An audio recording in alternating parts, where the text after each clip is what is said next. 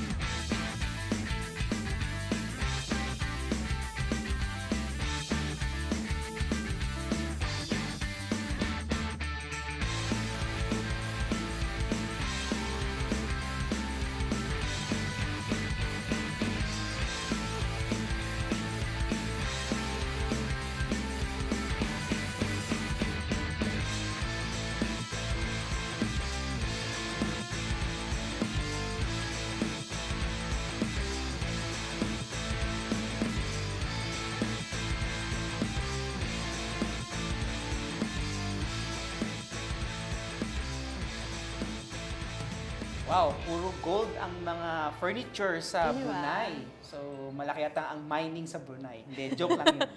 Alright, Margo, we have a very Yes. important guest this episode.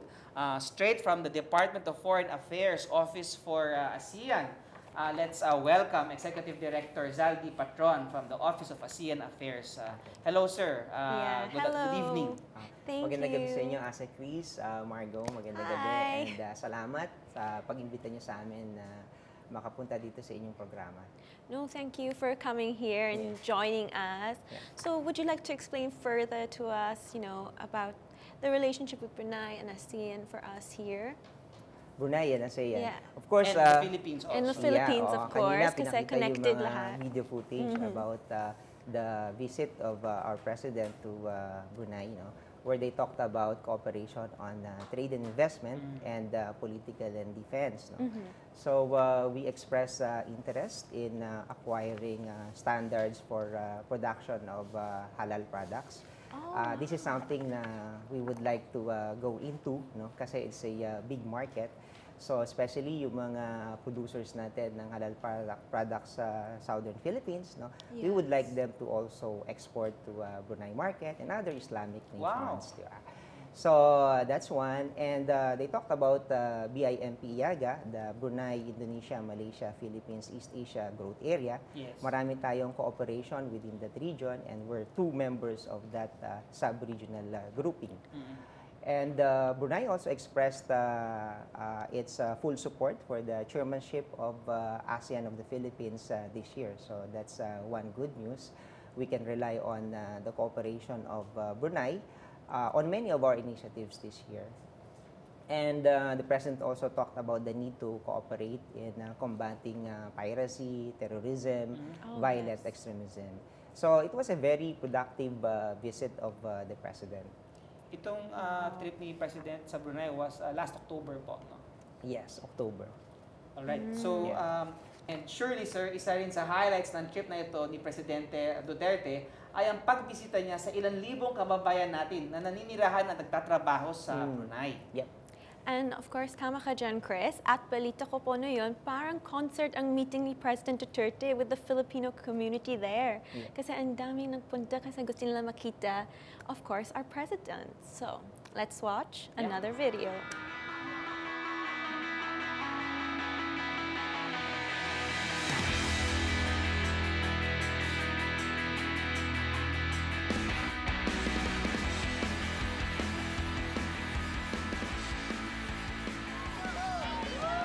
Why am I here? I am here because I love my country and I love the Filipino people. Kaya ganon. Ngayon, what drove me to the presidency? Patriotism. Small time lang. Small time mayor for the love of this country. No big deal. I will work to what strictly in accordance with what God wanted me. Kasi nga ang pagka-presidente ko, almost destiny. It's a miracle to me. So he wants me to improve my country, stop corruption, and make the lives of the Filipinos comfortable. Maraming salamat po.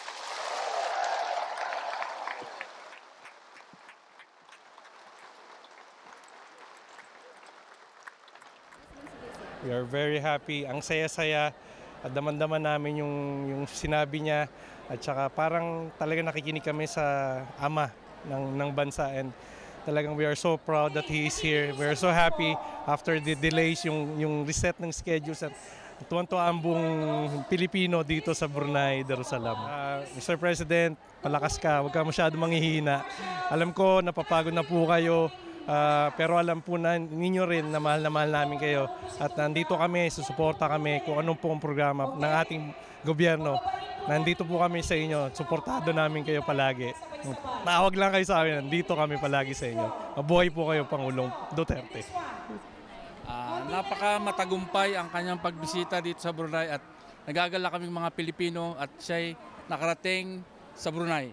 Ano po message? Sana po ay humaba ang kanyang buhay at matapos niya ang termino niya. Presidente ngayon. Siyempre pa, maligaya. Kanina po, nung pagdating pala niya, halos mangyak-ngyak na ako eh. Gano'n. Hanggang ngayon, kami ng asawa ko. Ang message namin ay sana long life. Yun lang, long life, saka more pa. Labanan pa ng gusto ng droga. Kasi pag uwi namin, talagang naranasan namin yung pagbabago. Wi-Fi, lahat na lang, walang ano sa'yo, walang pipigil sa'yo na lumabas, parang wala lang. Yun ang pagbabago talagang dapat. Sa airport ngayon. Sa airport po yun.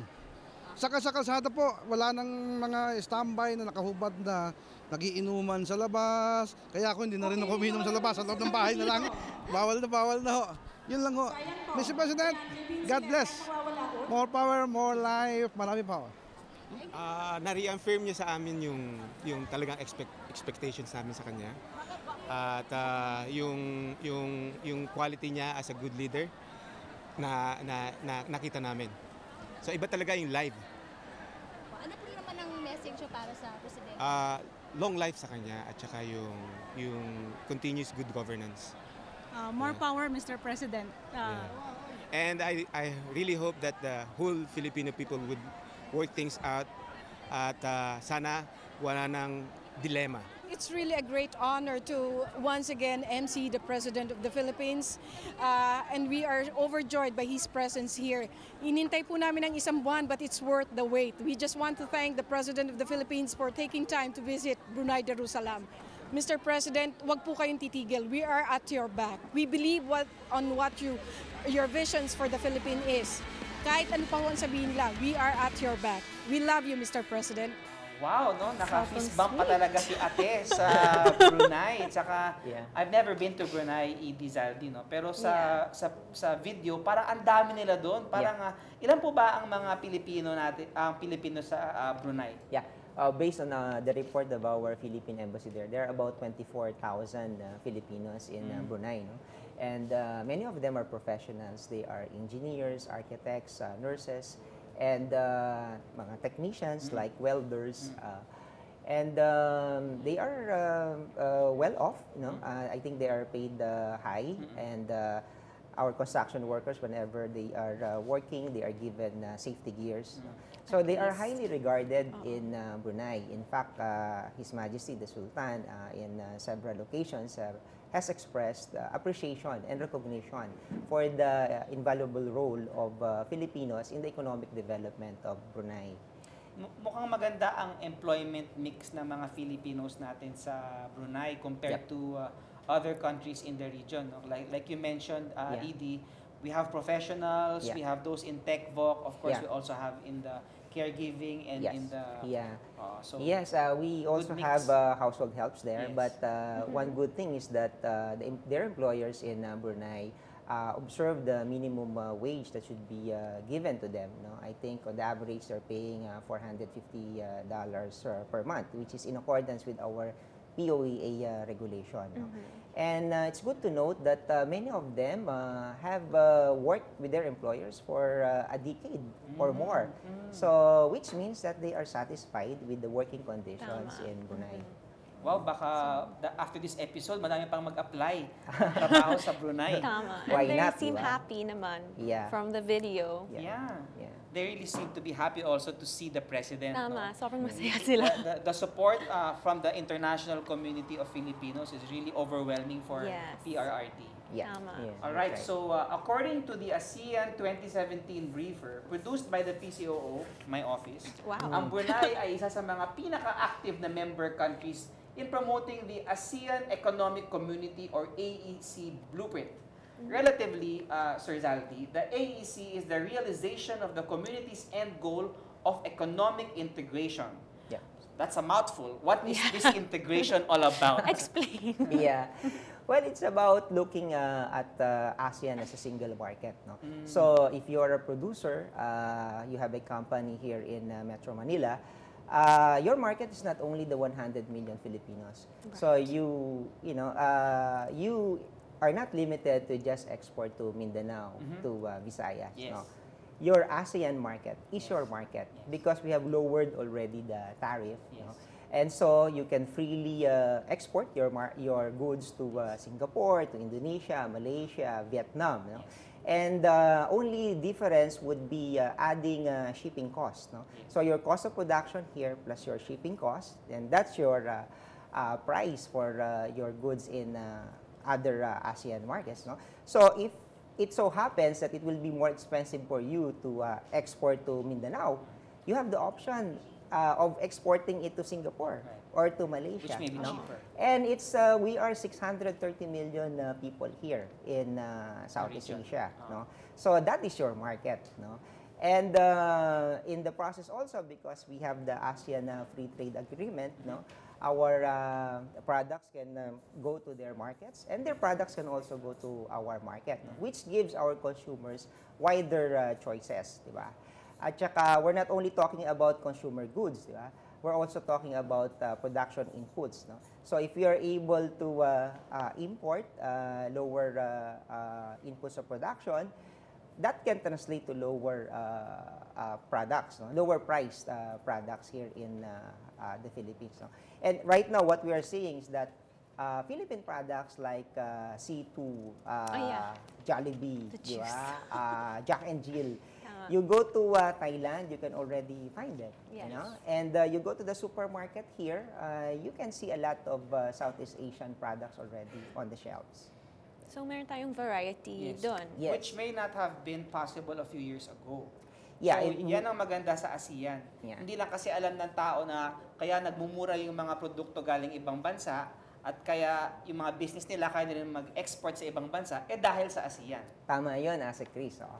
And in addition to that, the ASEAN Free Trade Area, we also have this mutual recognition arrangement, which is meant to encourage freer movement of labor. No? So there are now 8 professions in ASEAN. No? So that includes engineering services, nursing, medical practices, architecture, accounting. No? If you are able to accredit yourself as an engineer, then you can also look for work as an engineer in other countries in ASEAN.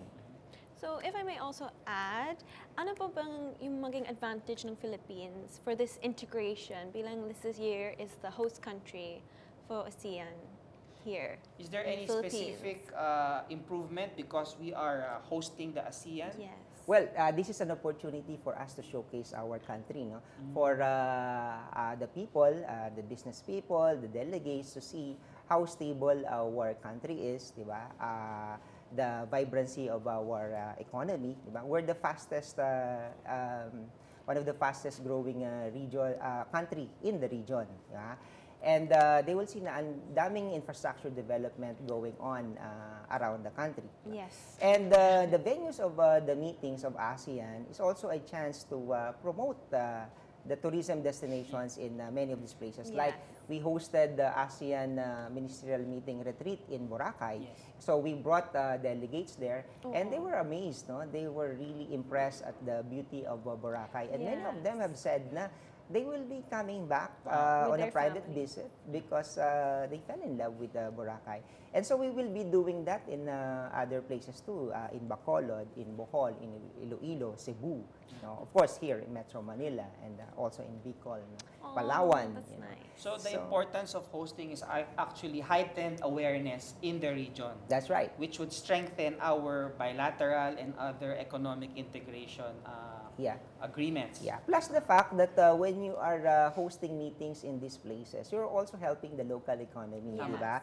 Kasi mag-i-increase yung hotel occupancy, di ba? Magre-rent sila ng vehicles, they will buy food, they will buy souvenir items, di ba? Yes. And sabi natin, tourism is one of the most effective industries, di ba? That can stimulate growth in a place. Kasi yung mga nagpa-participate sa tourism is cuts across different sectors, no? Yung mga drivers, nakikinabang sila, yung mga sellers na mga souvenir items, no? Yung mga MSME, no? So it's not only limited to the big players but also to the small players. To the locals as well. Speaking of the AEM retreat, no, I think we have a video showing interviews of Man on the Street. So let's watch it.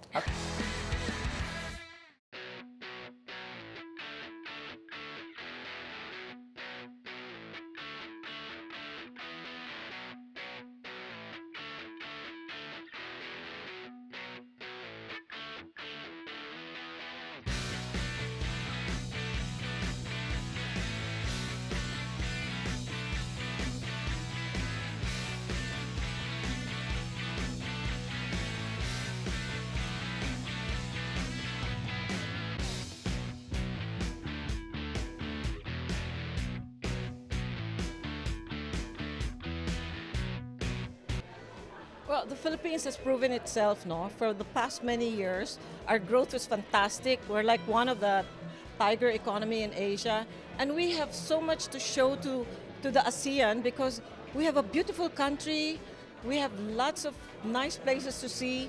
We have a lot of young people that can be in having jobs. You know, we have the country that has most of the young people here. So we'd love them to see what's going on in the Philippines because it's exciting in the Philippines right now. And I think with the new administration, it's going to go really, really faster. If the EU or if other countries can have a similar benefits like the ASEAN, that would definitely help boost the economy of Philippines and the whole region as well, because you see all the blooming neighbors like Myanmar, like Cambodia, they're definitely liberalizing, they're opening up their markets, which I think these are a good vibes for the whole area to grow. The advantages of the Philippines being the host of this event, ASEAN, is that it gives us opportunity to maximum exposure of our MSME products, which we call Go Local in DTI, and that we also have the opportunity to expose the tourism in our country. Okay, ayan. So that was exactly what you were talking about, Edizaldi. Yeah, the It's local product. opportunity for the Filipinos to advertise its products to increase trade in the region. That's right. Hindi lang naman America at saka Europe yung trade. No. Pati That's right. naman dito sa region ng ASEAN. Diba? Yeah. There are our immediate neighbors. Yeah. And actually, during our chairmanship, we are giving particular focus sa micro, small, and medium-sized enterprises or MSME. No? So we're thinking of ways how to reduce the cost of doing business for them and how to integrate them sa regional and global supply chain. So we would like them to grow as the ASEAN economic community grows as well. So that is something to look forward to, Edizaldi, for Yes. our small micro They're businesses. expanding. So that the ease of doing business will be easier in the region. Baka nga mas madali pa nga mag-business sa ASEAN kaysa sa Manila eh. Yeah. And also connectivity is very high on our agenda. No? So connectivity, we talk about physical infrastructure and institutional infrastructure as well. No? But it will be interesting to note na halimbawa sa Davao, if you would like to export your goods to Bitung, which is in Indonesia, it will take you 14 days for your products to reach Bitung. No? Kasi your products right now will go from Davao to Manila to Jakarta and then to Bitung. But now, under our chairmanship, we would like to inaugurate the direct shipment of goods from Davao to Bitung, which will cut shipping time to 1.5 days. Wow. And we will inaugurate this during our chairmanship. It's exactly April 30. That is the plan, no? And the president will be there to inaugurate it. So that will be very significant because it will translate into That's huge lower potential. cost of goods, you know, and faster turnaround, you know. So 1.5 days, nandun na yung products natin sa Bitung. It will go back here. No. Maganda yan, Sir Saldi. Mark, can you believe from 14 days down to 1.5 days? And that's good because usually, diba, Philippines is like so slow sometimes with That's like pretty traffic and things. But ngayon, naging fast na siya. Okay. Kung noong nakaraang buwan ay nagpunta tayo sa Boracay, Aklan, bilang bahagi ng pagsisimula ng working and senior officials meetings, ngayon naman ay lumipad tayo patungong Iloilo at dito sa Manila para saksihan ang ilan sa mga mahalagang activities ng ASEAN delegates. Let's watch this.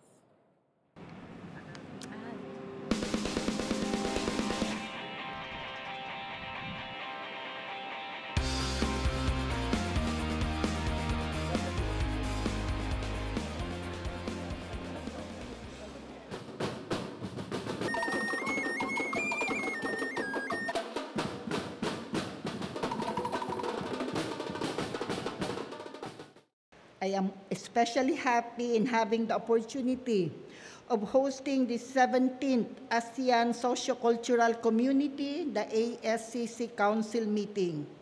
The meeting presents significant opportunity for the country to lead and actively advocate ASCC priorities that contribute to the realization of the ASEAN Vision 2025.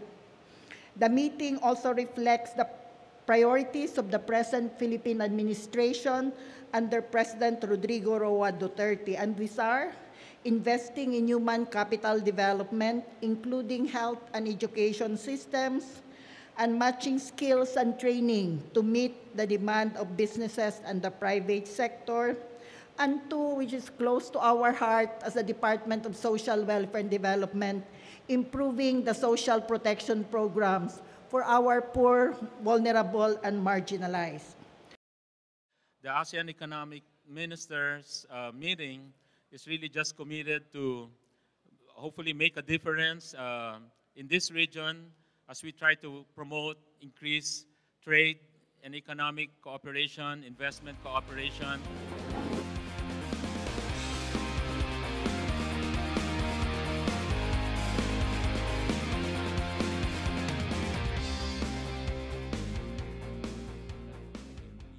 We're all just committed to hopefully partnering for change, engaging the world. And if I will add the slogan of the ASEAN Business Advisory Council, making or bringing prosperity for all.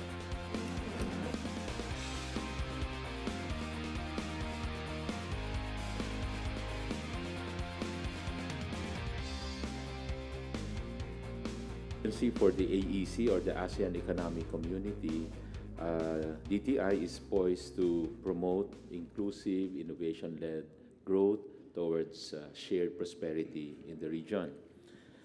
During the retreat, we were able to push for, of course, the Philippine agenda that will promote our economic priority deliverables by securing endorsement of fellow ASEAN economic ministers. And these deliverables touch on freer trade and trade facilitation, trade in services, investment, connectivity, and innovation. The AEM was also able to strengthen the implementation of the ASEAN Economic Community Blueprint for 2025, which charts the future direction of the region's economic agenda, as well as advocated for the conclusion of the Regional Comprehensive Economic Partnership.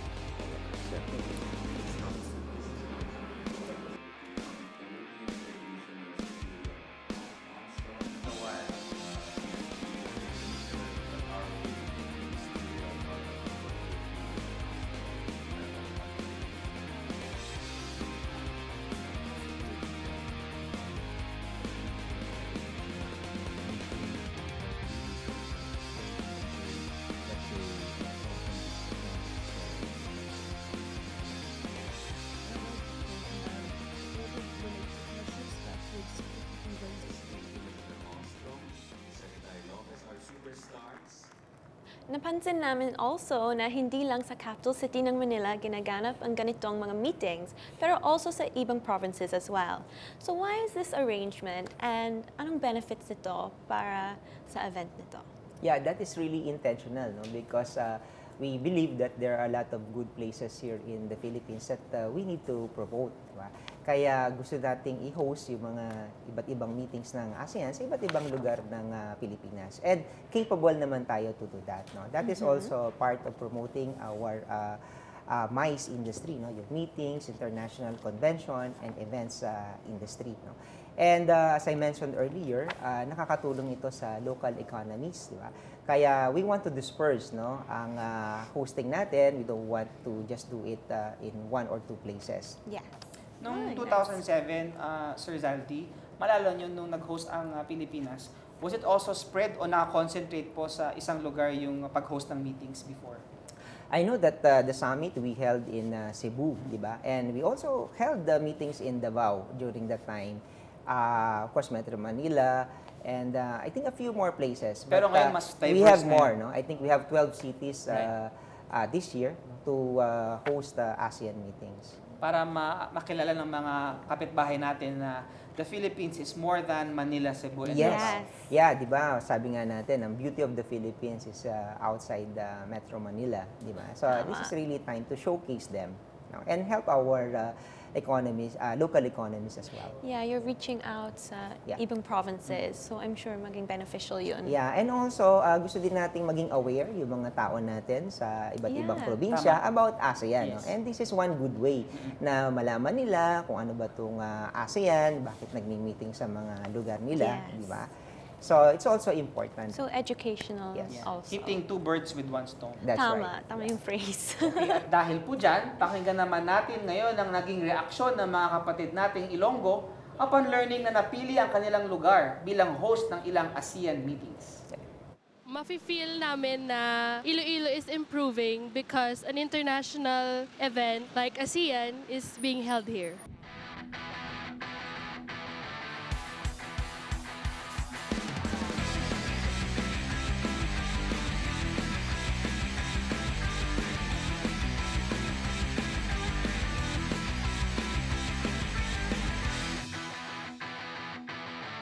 Should know that Ilonggos are very welcoming to them.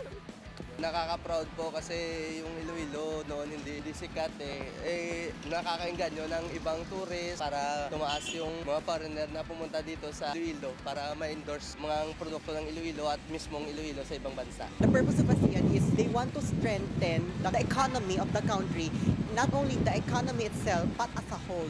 It gives us more insight para at least man lang ang mga Filipinos makabalo sila kung paano sila maka-adjust sila hindi lang sa way of living kundi ang culture and its practice. Mayo man ang amon nga watyag diri gini watang Proud kami nga diri gini wata mo sa Iloilo ang ASEAN blaka bugal sang Ilonggo. Way makatulong nga siyan kasi mismo yung mga head ng mga ibang bansa is pumunta sa isang lugar at sila mismo nagso-socialize sa iba. Pwede maging ehemplo sa mga tao dito nga sila mismo kahit anong lahi magsistick. Nagpapasalamat kami sa mga ASEAN na dito ginanap yung ASEAN sa Iloilo. Proud naman kami.